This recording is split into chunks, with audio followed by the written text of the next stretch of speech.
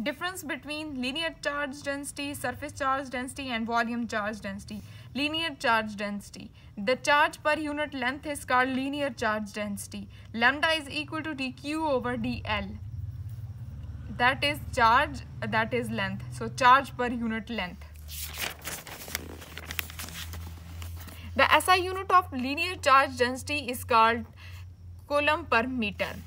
Surface charge density.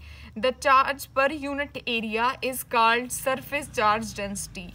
Sigma is equal to dq over dA. That is charge, that is area, charge per unit area. So area के unit होते हैं meter square. So SI unit of surface charge density is equal to coulomb per meter square. Volume charge density. The charge per unit volume is called volume charge density. Rho is equal to dq over dv. बाज़ औक़ात हम इसको D top ही show करते हैं. अगर हम किसी भी बड़े वॉल्यूम में से छोटा वॉल्यूम के मतलब वॉल्यूम में से होल वॉल्यूम में से एक छोटा सा हिस्सा जब हम अज्यूम करते हैं तो चार्ज पर यूनिट वॉल्यूम.